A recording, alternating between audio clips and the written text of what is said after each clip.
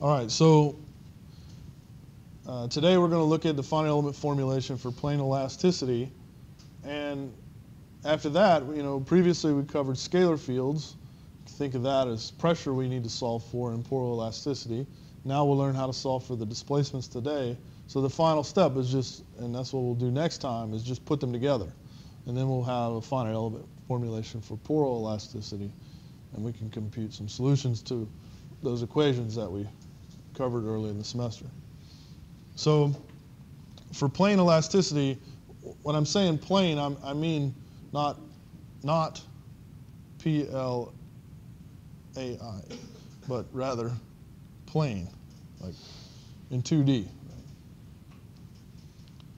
And so plane elasticity, so we're talking about things that are independent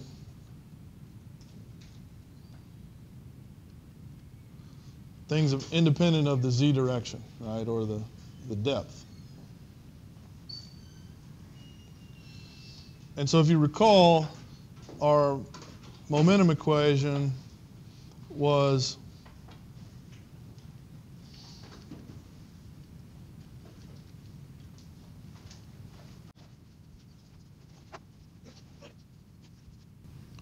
and so I tried to avoid doing this previously in the class because it was a little more general in terms of what coordinate system you're working in. But now that so in other words, we use this index notation, and I always used 1, 2, 3, whatever. So now I'm just going to say that this is equivalent to saying this, right? So I'm going to use x, y, and z. This should be t squared.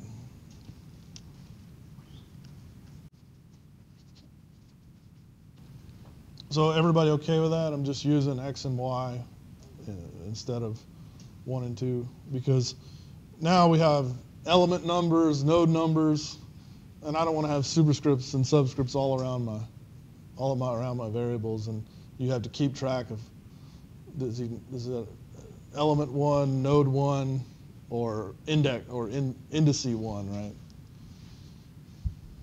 All right. So. By the way, I saw some of you turn your homework in. I've already extended the offer to a couple of people to turn it in on Tuesday. So I'll make that for the whole class. If somebody needs until Tuesday to turn it in, you can take it back, or if you submit it online, you can resubmit. Okay, I'll change the deadline. But you will have, probably over the weekend, I'll put up the next assignment. So just beware that, there's another one coming. Okay. So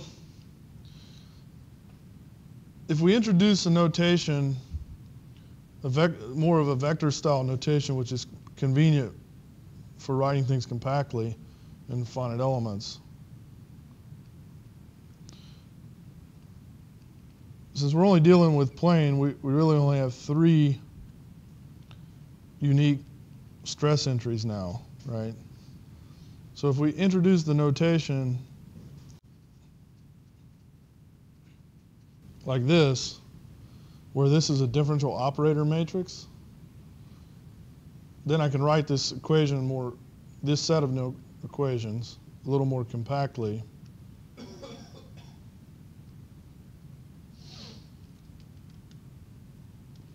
In a vector form.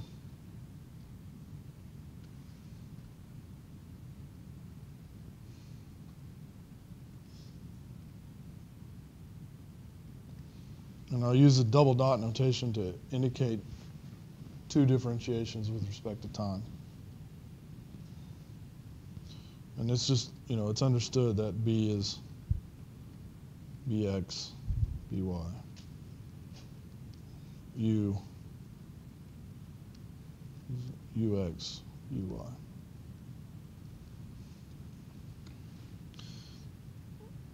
All right, so, we also have a constitutive model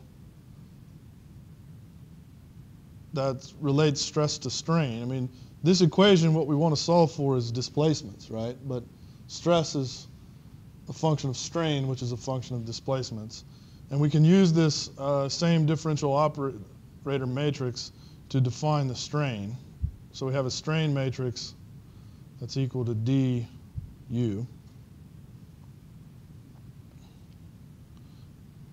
And the strain matrix is going to be sigma xx, sigma yy, 2 sigma xy. And if you wonder where that 2 comes from, go back to earlier in the class, previous in the notes.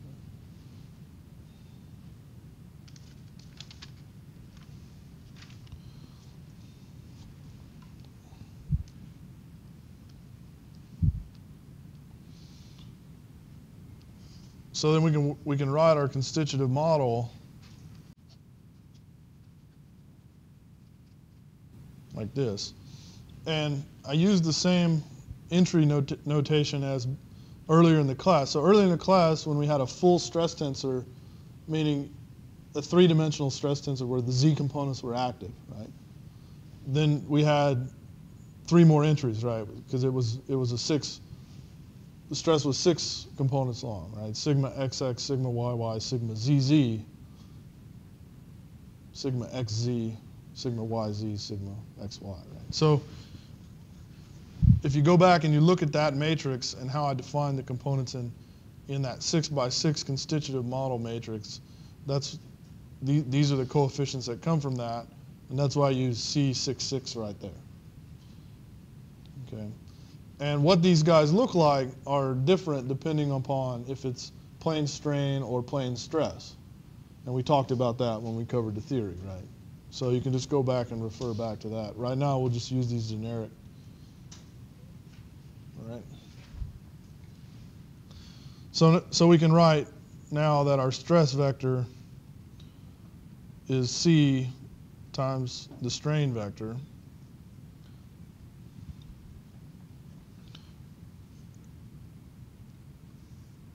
And then if we rewrite our momentum equation, just moving everything, just rewrite that. Now we plug in our constitutive model. So we're going to write C, E.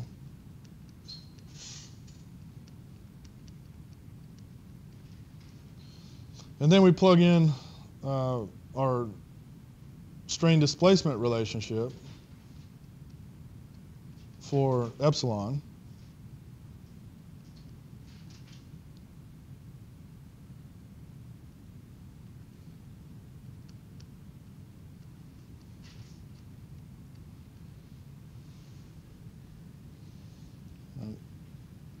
So now we have an equation that is in terms of U only, right? And I think for one of your homework assignments, you actually, in component form, you wrote it out that way, right? You use this for the full tensor. You use the strain displacement relationships to write out the full tensor, and that thing you wrote out is, called a Navier operator, basically. Right?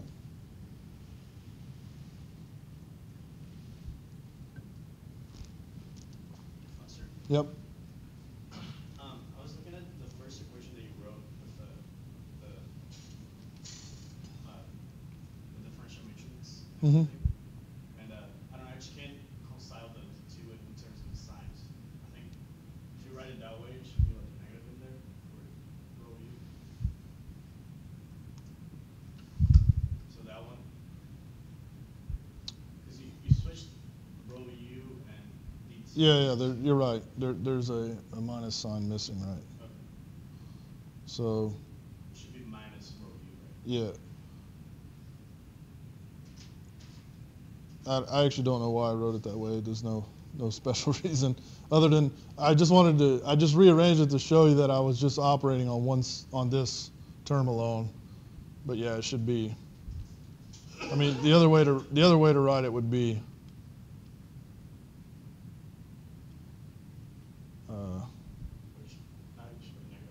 this way, right? Right. Yeah. I just rearranged it to show you I was only manipulating the left side.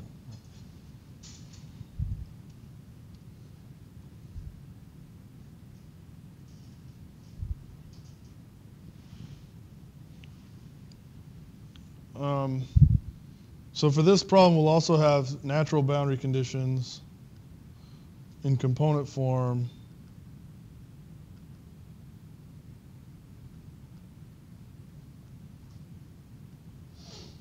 Where these n's are unit vectors.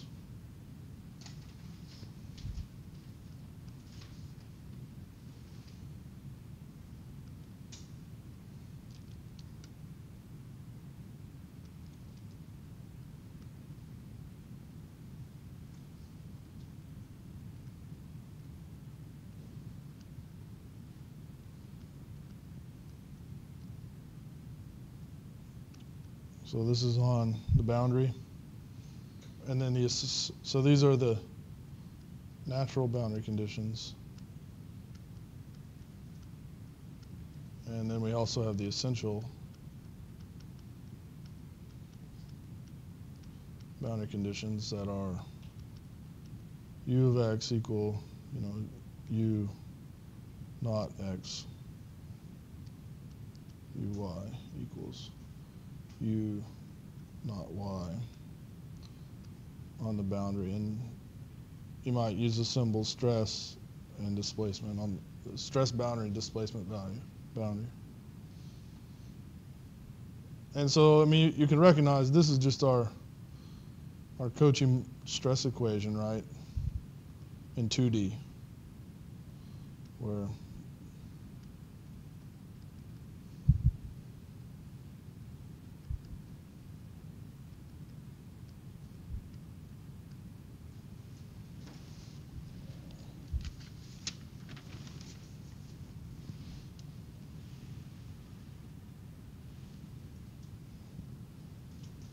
so basically here I was just introducing some notation, and then we'll develop the variational form or weak form, then the finite element equations, and I'll sort of switch between or show both the indicial notation and the vector notation that I just defined.